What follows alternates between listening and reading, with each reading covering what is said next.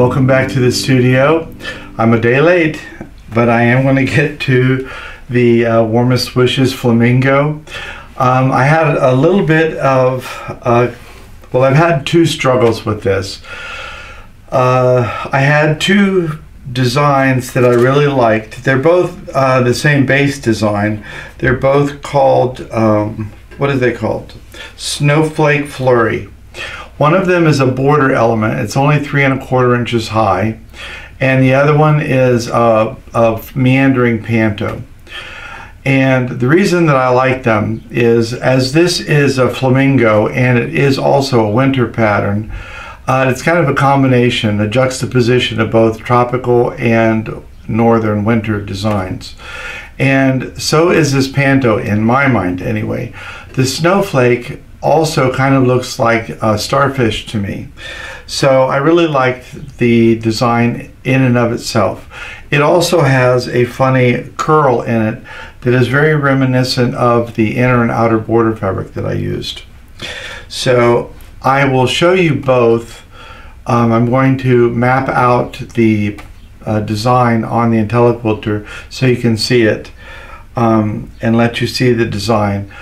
One of the design will have probably like 27 rows because it's only like 3 1/4 inches high. It was intended as a border. And it's the one that I kind of liked the most. The other one, because it's a big meandering panto, it really only has like 3 or 4 repeats. And I just don't know which one I'm going to choose yet. So that was conundrum number 1. Conundrum number 2, if you've watched many of my videos, you know that I always lean towards choosing a thread that is very low contrast. I don't like in-your-face quilting thread. I like the quilting to be like perfume or cologne. I think that you shouldn't be aware of it until you become into the proximity of the piece of art or the person. You shouldn't get smacked in the face with it as soon as you walk in the room. That's my personal opinion on perfume and quilting. But flamingo, I think, is a little bit different. They're ostentatious, they're bright, and so I keep leaning towards using a little bit brighter, stronger thread color than I normally would choose.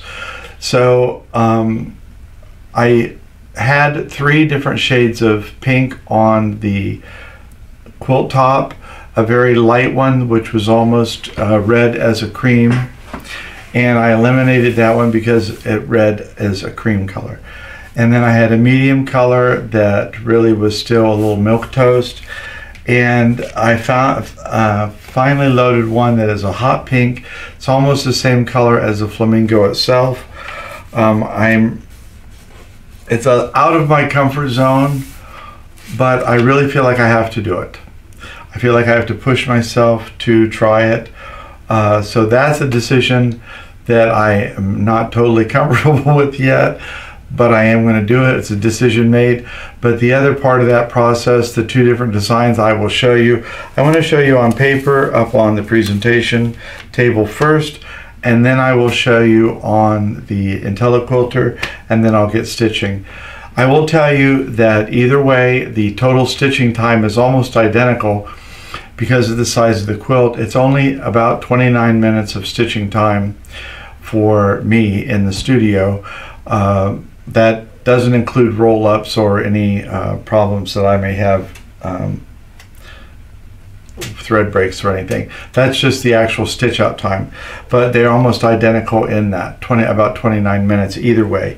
So I'm going to pull the camera in so you can see that, then I'll switch the camera positions and we'll load both designs, and I'll have to make the tough decision as you are not here with me to help make it. I got both of these designs. Again, I liked this curl element that is represented in both of the designs. I like this because it brought out the design in the fabric that is in the inner and outer border. Also, this is the snowflake, but also this reminded me of the starfish. So I liked that this had elements of both winter and tropical, just the way that the Flamingo did. So I liked both of those. They're both part of the same design series, the Snowflake Flurry, and so both of them would work well. This particular one is only 3 1/4, and so this one would fit some, I don't know, I didn't count, but maybe 15 or 18 repeats, but I'd still be able to sew as many per row. It would just sew back and forth before I'd have to roll up. So the roll-ups will be about the same. On this particular one, it's 11 1/2 inches, so I'd only have maybe 3 or 4 roll-ups on this. I think I only have 4 roll-ups or 4 rows on this when it gets on the machine. The only thing that's a little bit different, they both have about 30 minutes, but the density is obviously different. The density on here is about 1.8 or 1.9, and over here it's about 1.3. And so that may be a deciding factor for me. So we're going to go ahead and load both so you can see them, what they look like on the machine. It will be very similar to this, and but you'll be able to see how many rows we'll finish out, and then I'll have to make that decision. So I have the head of my machine pulled up to the front of the bar, which is not where I would program a design, but it does make it easier to film. So this is just for filming purposes. I could not do this for actual getting the machine ready because it wouldn't stitch out. But for visual, it's up here for ease of taping. So I'll design sew quilt, start new, work in progress. Do I want to replace it? Yes. Erase, reset. It's going to be a pantograph in a rectangle manually. I've already entered the dimensions, so my width is going to be 30, enter. The height is 47, enter. Continue and finished. So I'm going to go to S.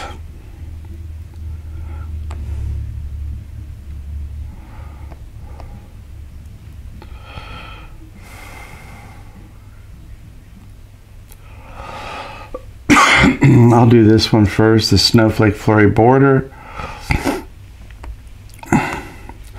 And it comes up nice and big on here. The height is 12 inches, which is not what it's supposed to be. So the gap is fine. I'm going to bring the row height back down to 3 1/4, the way it's supposed to be. So even if I bring it down to like 3 1/2, you can see 1, 2, 3, 4, 5, 6, 7, 8, 9, 10, 11, 12, 13, about 14 rows. The density is 1.81, and if I hit finished, accept, and sew quilt, if I go ahead and do my panto sequencing, just to give you the time.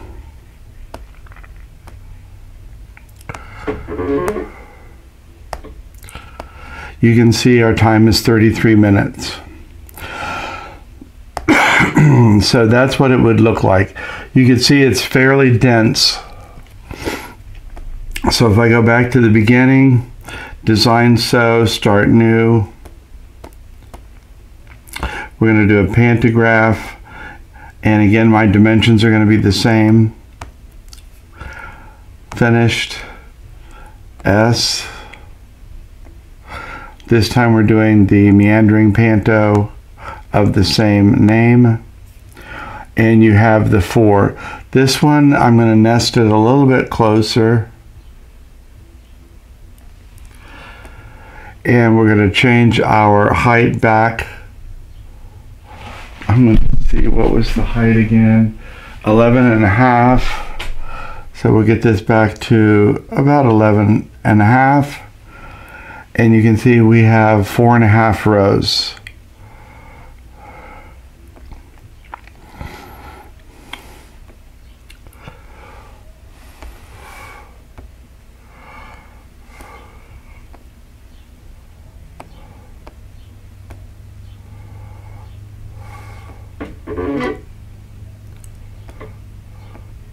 and this one's 28.2 minutes. So this one, the density is a lot more open. Originally I was really thinking I was going to do the smaller border one, but I think just because this is a little bit more open, I think I'm going to go with this one. And so I'm going to move the head of the machine to the upper left-hand corner where it needs to be for programming. I'm going to go ahead and use my hot pink thread, which you'll see in just a second. I also have to baste the quilt down, the top and edges, but aside from that I have everything in position to start quilting. So I'm going to go ahead and do those things, and then we'll hit start. You won't need to see me reload the design because you've already seen me do that, but once I get it done I will let you see the design start stitching out.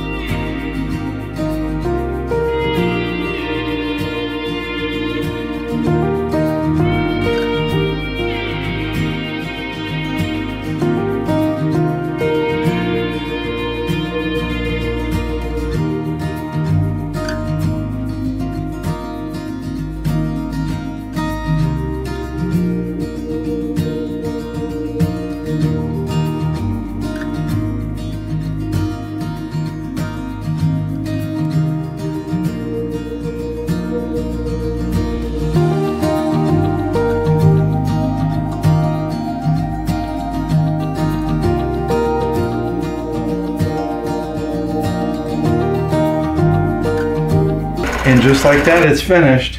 This one, what did we say? It had 4 or 5 rows. And today was a good day. I'm happy with both of the choices. It's a funny thing. I know this was designed to be snowflakes, but I think anybody that looked at it would say that those were, oh gosh, what did I say they were earlier? Starfish. They look like starfish. Of course they're designed to be snowflakes, but that's what I liked about it.